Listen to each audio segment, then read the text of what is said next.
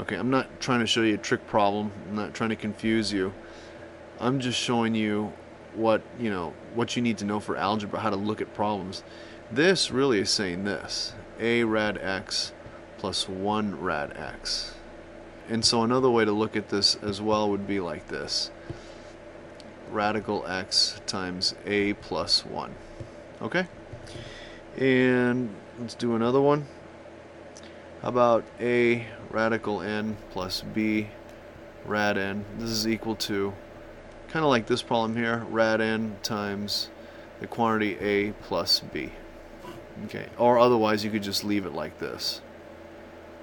Okay, you can just leave this problem this way.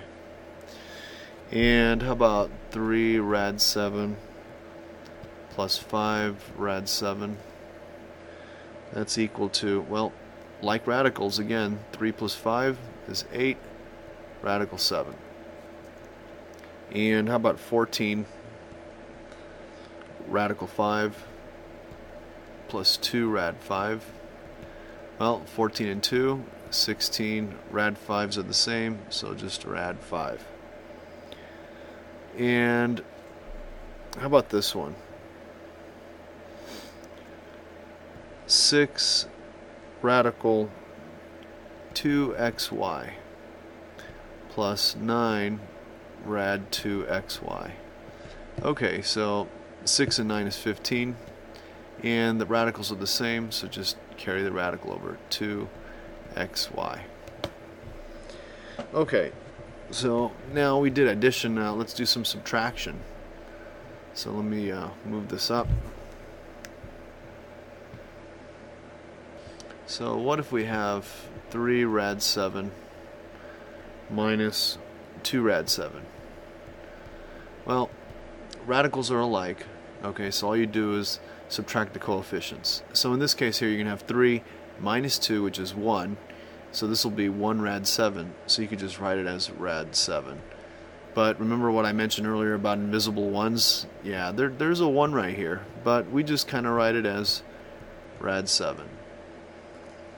Okay. 4 rad 5 minus 6 rad 5.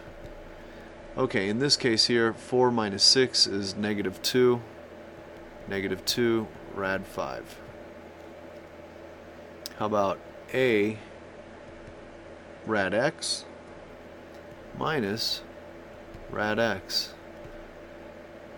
Okay, so basically kind of like what I did with the last problem. Again, I'm not trying to confuse you. I'm trying to show you, how to look at certain problems. You can just answer it like this. This is basically what it is. You don't really have to change it, but if you factor out the rad x, you'll get a minus 1. Okay? And how about this one? A rad n minus b rad n. Again, kind of like this one, just factor out the rad n, and you get a minus b. And how about this? Negative 7 rad xy minus 6 rad xy. Okay, so negative 7 minus 6 is the same as negative 7 plus negative 6. So let me mention something about subtracting numbers. In algebra, when you have a minus b, what you do in algebra really is add the opposite. So it's a plus negative b. Okay, anytime you subtract, you're always really adding the opposite. Or in this case here, the proper way to say it is you add the additive inverse. So a minus b is equal to a plus negative b. So in this case here, negative 7 plus negative 6 is equal to negative 13. And since the rads are the same, then we just have radical xy. Okay? And let's see. And how about this one? How about negative 2 radical AC minus 7 radical AC. Okay, radicals are the same.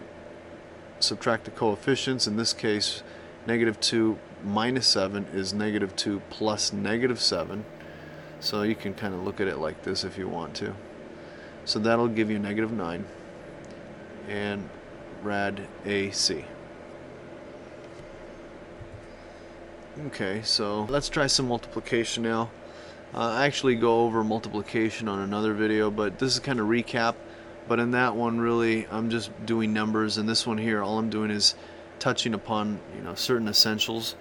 So 2 root 2 times 2 root 2 is equal to, well, you multiply the coefficients like I mentioned before, so that'll be 4, and what's in the radicals you can multiply together, so that'll be root 4, and root 4 really is equal to 2, so it's 4 times 2, which is 8.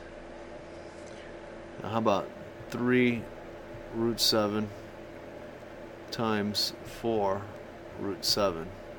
Well, 3 times 4 is 12. Root 7 is 49.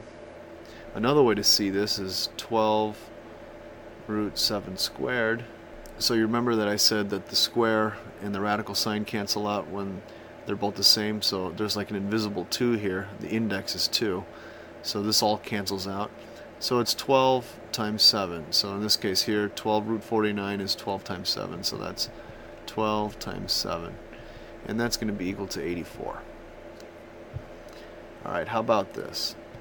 7 rad x times 2 rad y. Okay, so again, multiply the coefficients. 7 and 2 is 14.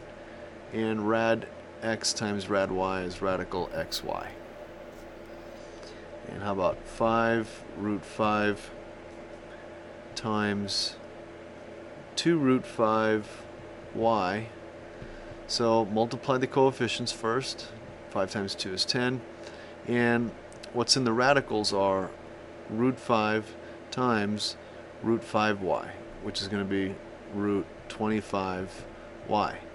Well, this can be written as 10 times root 25 times root y. You see how you can break up a product into two factors here? So this would be equal to 10. 25 really is just 5. Well, radical 25 is just 5. And the root y is just, rad y. So equal to 10 times 5 is 50 rad y.